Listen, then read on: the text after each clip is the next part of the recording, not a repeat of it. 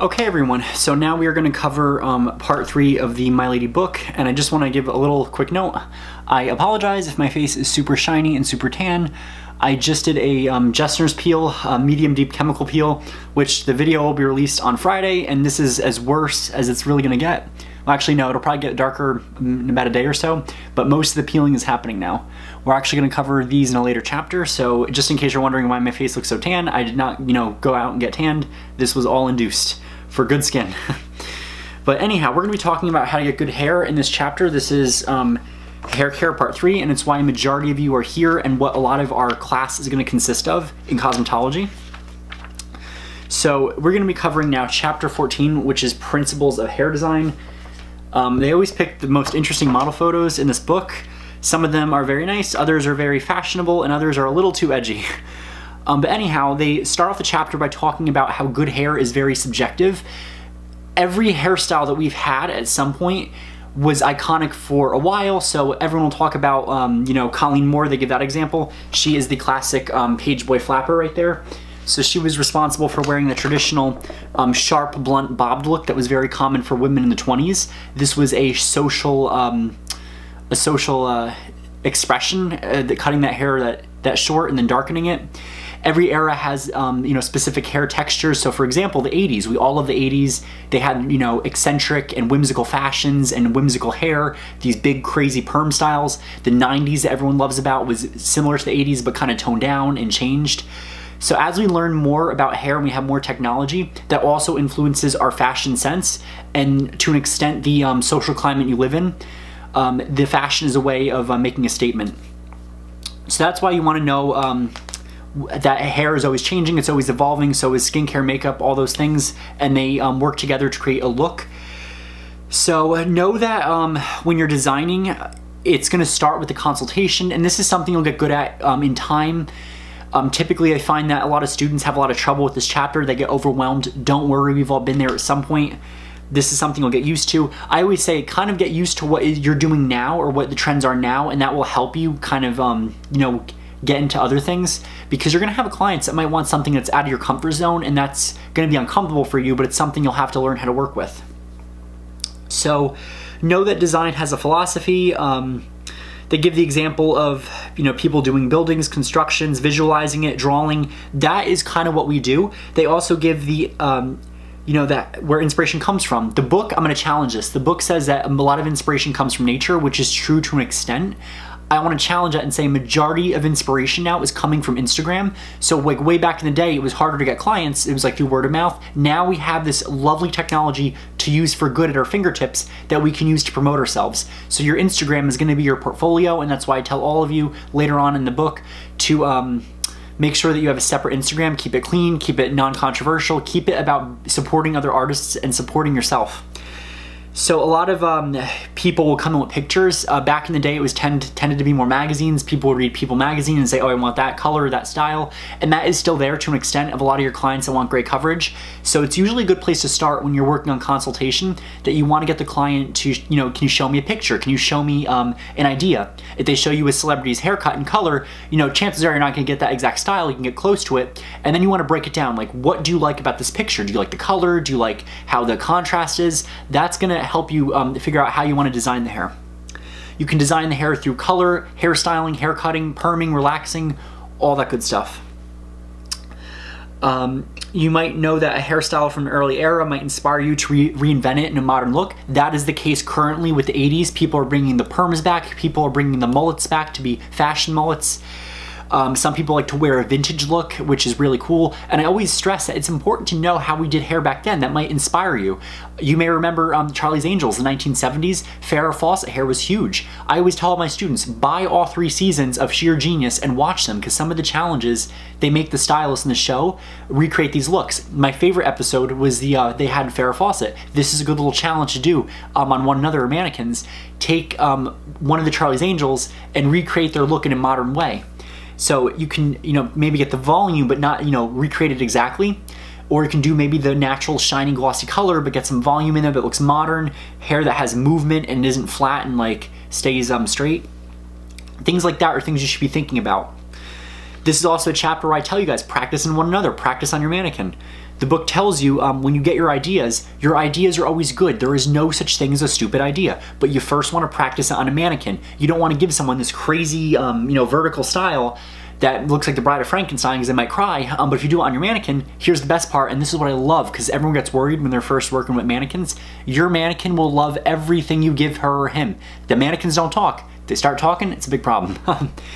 But use your mannequins, have fun, let your ideas run wild, your creativity go crazy. I still do this as an educator. I take my mannequins, and I remember my cosmetology teacher, loved her. She wrote in my last, student review that I had a very whimsical style, which is so true, because I used to do these crazy looks. I did like the turkey hairstyle, all kinds of crazy things. So they always give you the example that sometimes the best teacher is time and trial error process that comes with experience. You're gonna fail, you're gonna have someone that doesn't like something. That's part of being in this field. Don't let it get to you personally and try harder the next time. There is no such thing as failing, it's only learning. They also say that a lot of students tend to take the safe route, which I understand. You don't want to get out of your comfort zone. You want a success, but you also want to have a success that's planned. You don't want to have something come out of nowhere and you're like, oh my gosh, you're panicking and worried. We've all been there. Being safe can be translated into being too dull, but I understand you might have some anxiety, so you can play it safe, but have fun with the mannequins. Practice in one another without doing something that might be permanent. I was once a model for students that needed a roller set model. They didn't have a long haired model. I said, you know what, fine. I looked like a crazy bride gone bad, but you know what, I can just pull my hair back or shampoo it. They got to get the practice in, and that's what matters. They also use the term cookie cutter. That's a hair designer who learns a new haircut and gives it to everyone that sits in her chair for the next month or year. Right now, pause this video and type in on YouTube, don't be that stylist. Go ahead and do that now. How many times do you have a teacher that lets you watch YouTube videos or crazy clips? But that's an example of stylists you don't want to be like. Cookie cutter stylist will give you the same cut and says, oh, it looks so good, it looks so original. And then they'll do it from the next person that comes in. Think outside of the box. Also, you want to know if a client wants something and they've wanted the same thing for many years, don't try to change that. That's what they want. I have a client that comes in at my current job, and she wants her hair, she wants a perm, she wants a mullet, and she wants it yellow, and she doesn't want to cover all of the gray. So when the student salon was closed, she actually grew her hair out, and I'm like, oh my gosh, I didn't even recognize her. It was long. She called back, chop it all off, I want it gone. So we had to do what she wanted. You always do what the client wants, and this is where the whole saying comes in. You can give the client what they want, you don't give them good taste. It's what the client wants, you kind of guide them to it. The only time you really want to say no to a client is if it's something you really don't specialize in and you know that it's not ethical because you'll not make it right. The other thing is that you might give them a bad service, so you don't want that. You want to find someone who specializes in what they want. So know that with hair design, there are some elements. There are, let's see, there are 5 basic elements: line, form, space, texture, and color. So when you think of a line, it's exactly what it sounds like. It's a line if you look at a line. And for those of us that know, a lot of us hairdressers, we are dyslexic or have some form of dyslexia, so it's kind of hard to envision. Try to draw this out and look at the pictures. Know that lines define form and space. They create shape, design, and the movement of the hairstyle, and the eye follows the line in a design. They can be straight or curved, and there's 4 basic types of lines. Lines can be horizontal, vertical, diagonal, or curved. Your horizontal lines will create width. They extend in the same direction and maintain a constant distance apart from floor to horizon. So think of like a bob. A blunt bob is a horizontal line. They make that shape. Vertical lines create length and height in hair design. They make a hairstyle appear longer and narrow as the eye follows the line up and down. Typically, you'll see a lot of vertical styles when you're working with ethnic hair. So if you have locks and you're going to stack the locks or the braids, you can make them stick straight up. If you're using a crimper, you can actually frizz and tease the hair if you're doing an editorial look and almost do like a cat scratch style look. Typically, you'll see lines in an appropriate way if someone has a high ponytail or if you're looking up and down in a ponytail. You'll also see small bridal updos having a good amount of vertical line design. So vertical doesn't have to be standing straight up. It can also be down if the hair's in a ponytail, you're tracing it up and down. The book gives this really cool example of that one style right there that's stacked. Diagonal lines are positioned between horizontal and vertical lines. They are often used to emphasize or minimize facial features. They could be used to create interest in hair design. So think of diagonal lines as an A-line bob. When you're cutting A-line, you're doing a diagonal line like that. Some graduated bobs may go up. Some people will layer in an editorial style where they'll cut one layer and then cut a drastic layer. That's another example of diagonal lines. And then you have that negative space in there that you can fool around with color. Curved lines are lines moving in a circular or semicircular direction. They soften a design. They can create large or small, full circle, or just part of a circle. Curved lines may move in a clockwise or counterclockwise direction. They can be placed horizontally, vertically, or diagonally. Curved lines repeating in opposite directions create a wave. What that's saying, think of a curved line, because I know this is hard to understand, as being like a C shape. So if someone has like those funky looking bangs that are like that curved bangs, that's an example of a C shape that you're cutting out there. It's almost like a lunar or a moon shape. What a curl is a series of C's and S's. So think of this being a curl. This is one C shape, this is an opposite C shape. That will make up a curl texture. I had my cosmetology teacher, was amazing, explain that to me, and I'm like, oh, now it sticks. So if you think about a wave being almost like a C shape, or there's also the C shape design, a curl is a series of C's that make up an S shape. When you start doing finger waves, you'll create a C shape, that will be one ridge, you'll create an opposite C shape, that'll be another ridge, and they create a wave and a curl.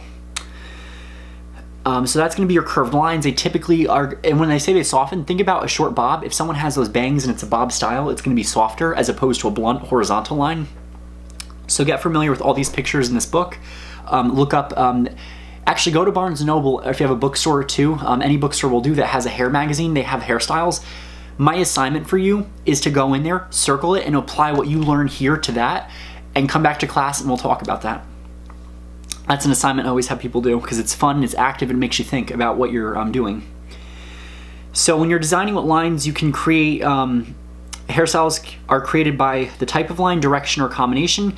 There's single lines, parallel lines, contrasting lines, transitional lines, and directional lines that you can design with. So your single lines are going to be the one-length hairstyle. They're best for clients that require low maintenance when styling hair because it's all one length, it's just straight and it goes right across. It's one line. Parallel lines are repeating lines in a hairstyle. They can be straight or curved. The repetition of lines creates more interest in the design. A finger wave is an example of a style using curved or parallel lines. Finger waves are not really that common. You can do them with an iron. They have special double barrel curling irons you can have fun with. That creates a thermal look. You can do it with a Marcel iron. Contrasting lines are horizontal and vertical lines that meet at a 90-degree angle, and these lines create a hard edge. Contrasting lines in design are usually for clients that can carry a strong look. It's a client that knows the style's a lot of maintenance. It's typically the haircut you're going to charge more for. Let's see if the book gives a... Here's an example, and I know it sounds like weird when you read it like that. That's that funky haircut where you have a shape down here and then you have another sharp layer here. It's a haircut that will need a lot of maintenance. It also creates a style that needs a lot of maintenance because you have different lines that contrast with one another. It has different focus points in there, and it makes you like put this style together like, oh, this is a sharp cut. This is usually the fashion cuts you'll see in magazines and runways, and this is something that you'll simplify for your client and give them something that you put your own touch on and that they can wear and style at home.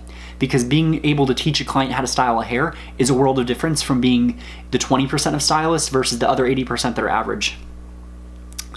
So transitional lines are usually curved lines that are used to blend and soften horizontal or vertical lines. They're usually used when you're layering, you're using blending shears, they bring things together. Directional lines are lines with a definite forward or backward movement. So an example of a directional line, they don't give an example here. I would say when you're styling, if you do like upstyling, you have like lines that go back here. That could be an example. You're directing the hair in a certain way. Braiding might be an example of that.